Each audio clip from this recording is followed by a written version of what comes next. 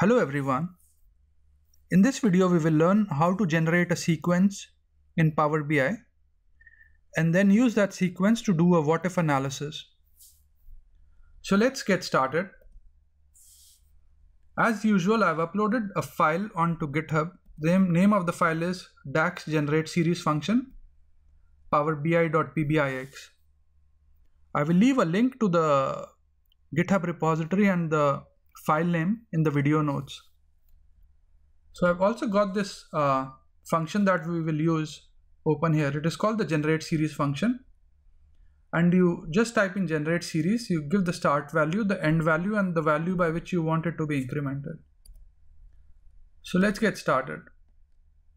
I've got the Power BI desktop open here with me. I go to the modeling tab and click on new table. And we'll generate the series, but we'll call it what if analysis. And we will use generate series function, we'll call it. And it says the start value. So I will type in -1 to 1. And I will say, give me an increment of .1. And I'll hit enter. So if we go to the data tab, you can see that it has incremented. So it starts with -1 and it goes all the way to 1.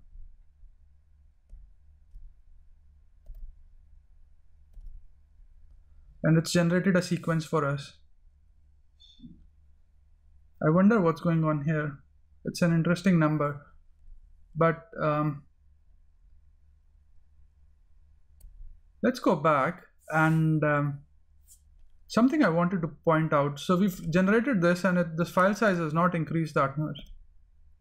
But you have to be careful when you use the generate series function, because it generates unique values and tabular model is not great at saving unique values. So for example, if I just say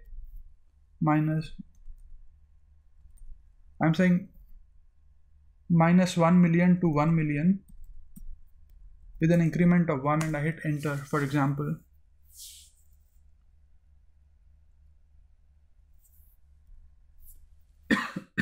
Excuse me. And if I save this file and let's go and refresh this,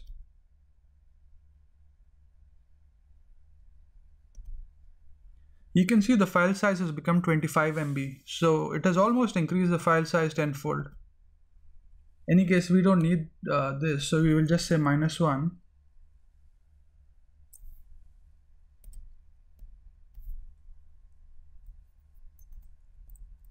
to 1 with an increment of 0.1. And let's just go and look at the data again. It's interesting here. I thought it would make it 0. So these two numbers are a little weird for me to understand. But in any case, we will just save this. And if you go and have a look at the size again, it has gone down to 2.5 MB again. In any case, let's go back to the report view. Got this fact internet sales table, and I've created a measure here called total sales, which is the sum of the sales amount, which is a column here. This column. So we will just create this measure. We'll create a new measure in this table and we'll call it what if measure variable, and we will just say max of what if analysis value. So, and this is the variable which we will use for changing the values or doing a what if analysis. So this is the first variable which we create, and the second variable we will create is, let's say we want to calculate the profit. How much profit can we make on a certain sales amount?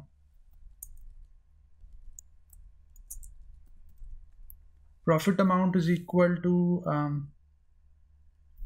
sales amount, sorry, total sales into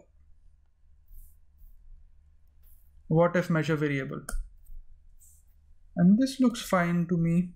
What I will now do is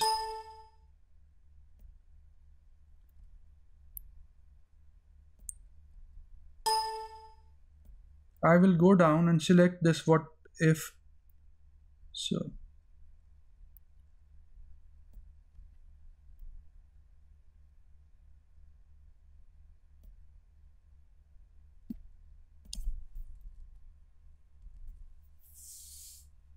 So I will select the profit amount,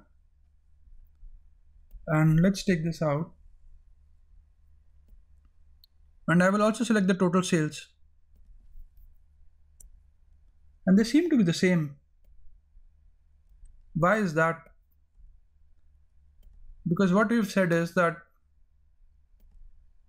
the profit is equal to the max of this value, which is 1. I will just convert it into a slicer. You can see that it can go between -1 and 1, but at the moment it is on 1. And for example, if I say give me by calendar year, they are the same. But what if I want to see the profit amount, and profit amount is, let's say, what, 10%